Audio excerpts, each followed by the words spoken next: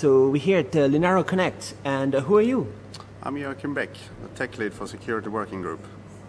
So, and who are these other guys here?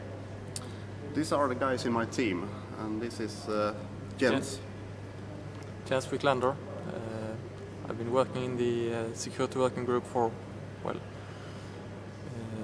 4 months now.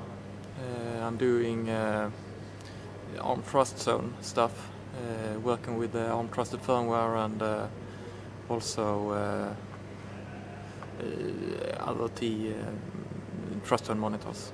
So, the Security Working Group uses, for example, TrustZone? Is it just one part of it, or how does it work? It's one part of it. TrustZone is fundamental for secure world, the trusted execution environment that we have there. All right, and the other guys are the team members from ST, and this is Pascal. So Pascal, I'm working for ST. My crew, I'm within the Linaro team assignee for about 2 months now. Working on the TE, on different parts of the TE, the non-secure and the secure part. what do you do? Okay, so I'm Cedric Chaumont, and I work for ST Microelectronics, and I am Linaro's assignee in the Security Working Group for 2 months, same as Pascal. I'm working also on the TE and the TrustZone aspects, monitors and so on. So, security, that sounds pretty important, right? It is. So, does it work? Is it possible to have security? It is possible, but you have to be careful. As we can see, there was as late as today, there was a bug in, I think it's GNU TLS, visible on LVA. So, yeah, you shouldn't need to hide things, but you have to be careful what you're doing. And so, is it based on like encryption? A lot of encryption all over the place. Is that how it works? Yeah, encryption and hashes, HBACs and such. You don't protect things by hiding things. You protect things by using keys instead. So it's possible to do open source and secure, right? Yes. And it's the best way to do security is open source? Absolutely. Absolutely? Yes. All right. The NSA doesn't have access to anything, and they probably have access to it anyway, so. All right.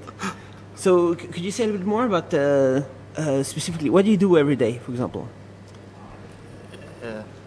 Yeah, currently I'm working on a secure monitor for our TE solution, and yeah, debugging and stuff. And can you say a little bit more about the ARM-Trusted-Zone and TrustZone? What is TrustZone compared to ARM-Trusted-Zone? TrustZone is one TE vendor, a commercial one, and basically they have also a TE, but well, we are doing an open source one. And so what do you do every day, for example? Yes, I'm mainly focused on the TE TrustZone part. So yes, I would say it's more development, and also we try, I would say, to figure out how it will be integrated in the ARM-Trusted-Firmware and so on. What are the impacts and so on. Okay, we try to have some discussion here in Linaro. So what kind of discussion is going on? Who's saying what, and what goes on in discussions? I mean, this is one of the few opportunities we have every year where we meet each other. So we have, before this Connect, we have created a bunch of items that we want to go through basically and discuss. And it could be a simple problem, it could be a really hard problem to solve actually. So, but the main goal is to make some patches and create something actually. So we don't end up with going home with the same problem again. And so you discuss not only you four, right? You discuss with a bunch of other people? Oh yes, we have had discussions like the work Jens is doing with ARM-Trusted-Firmware to align with the ARM guys, and yeah, a lot of different companies that are interested in open source in general. So. And so, where does security go? Is it where is the security needed in the system? Yeah, as you've been into, it's openness. People want to be able to see what's happening, and then we have there's DRM schemes. I mean, the different content providers. They want to be able to protect the content basically, and as resolution gets higher, they have more demands that it should be secure basically. And then you have online payments, you have online wallets. I mean, there are quite many different areas where it's interesting. And of course, secure boot, as we're involved in. So secure boot, it means you get you can update your OS and securely, or you boot up the machine and it knows it's for real. It's not snooping on what you're doing. What is it? Yeah, the main idea is that you should be able to trust that the code you're supposed to running is the one that is actually running. All right. So how many people are working on this part in Linaro? The boot part? Yeah, for example. The boot part is, we have one guy in our group, Security Working Group, and he is working with the enterprise group, and they are a handful, 5, 7, 8 people, something. So what do you think should happen in the future? What's the most important? The most important thing for us right now is to get our T solution visible for the public, and that's our main focus right now. And how long time is that going to take? What do you say, Pascal?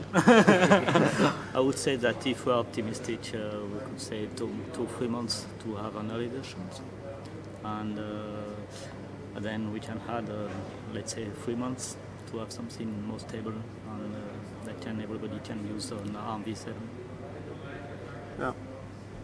All right. So, anything else you would like to add about Linaro Connect? What's going on?